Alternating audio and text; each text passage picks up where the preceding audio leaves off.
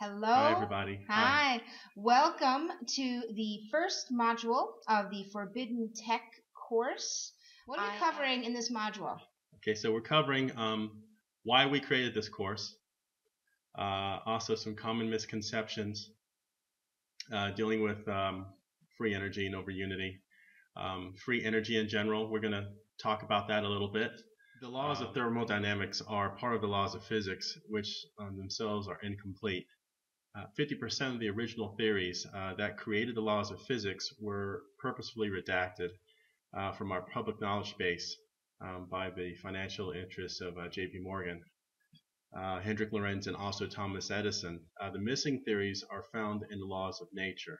Now, this was what Maxwell was working on as a complete set of theories, for which there are several law-breaking examples, such as flight of the bumblebee, which is fully explained in our book, like what you mentioned, Maxwell's Theories Redacted, that section. Yeah, so perpetual motion, yes, in general, is impossible. Is impossible. Perpetual motion doesn't exist. It can't happen. It's totally impossible. Because of the previous... Right. Well, wait, I have one question for that. Yeah. How's the Earth spin? Oh, well.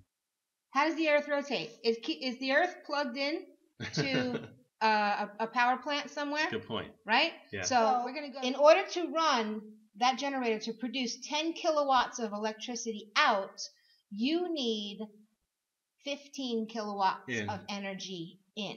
Yes, that's so you right. You see how it's totally wasteful. You need to consume more energy than you can create, and that's because of the way these things are built. Yes, that's right. Right? So this is going to be fascinating when we talk about the different systems, asymmetrical and symmetrical systems. So you'll see the differences and why things are so inefficient.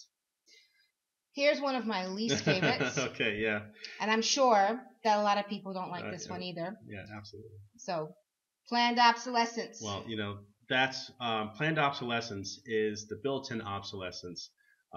It's a actual design policy where a big industrial manufacturing company gives a product a planned, artificial, limited, useful life. Right. All right. So we'll start with that, because when we go into Maxwell's equations, that's going to be interesting as well. And don't worry, because we're not going to go too deep into equations and physics. We're just going to kind of skim over a little bit to let you know what they are. You're familiar with the names, right? So and what they did. Yeah, pretty much.